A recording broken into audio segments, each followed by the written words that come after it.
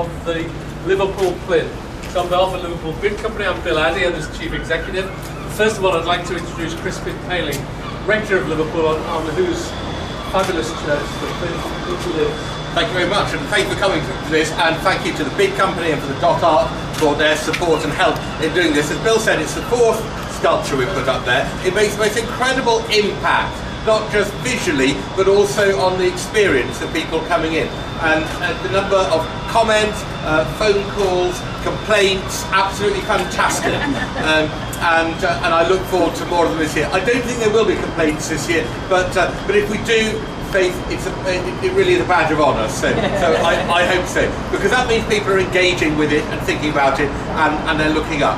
And at this point in the city, this is a place where when people get off their cruise ships, which there was one yesterday, they get off, they walk up Chapel Street, they explore the city, and this is the first building they come from. It's the first open heritage building, and they see that, and they stop on the street, they look at the sign, they come in, they read the exhibition. So it's a really significant part of the gateway into Liverpool, and if we can make people smile, and if we can make people think, then I think that's the job done. So thank you for coming, and thank you for your support. Thank you, Crispin.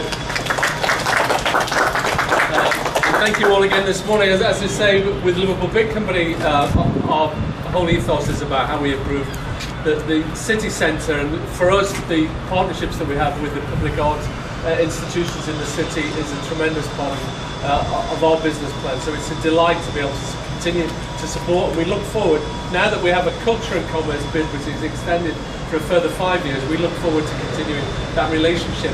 But this year is all about the statue that will be on the plinth. But just before we look at this year's, just a word for Gail, and thank you for Tidal Shame. Tidal Shame has stood there for the whole of the year. And people have looked up and said, what's that pile of rubbish doing on the church? And actually that's the message it gives, because the rubbish that was in there, we know from last year, was rubbish that's collected around the world.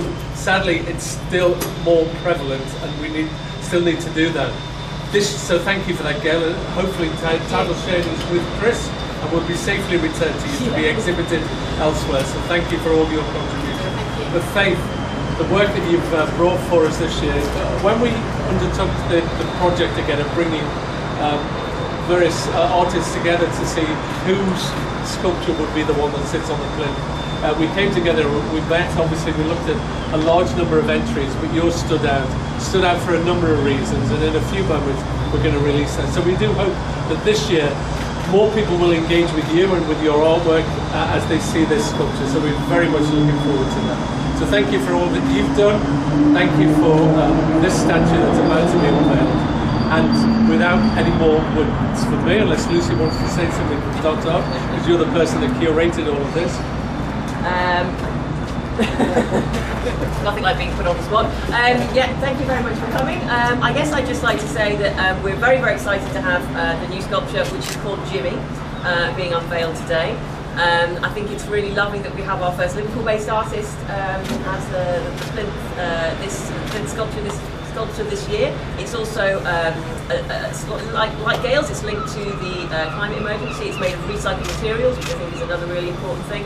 And as always, it has some kind of link to the location here, and in this case to the canal system. So I won't give too much away, but yeah. So thanks again to the Bid for helping us do this, and to the church for hosting it as always. And we're really excited to unveil our fourth Liverpool Plinth sculpture. Should we go to the edge? Let's go and see it.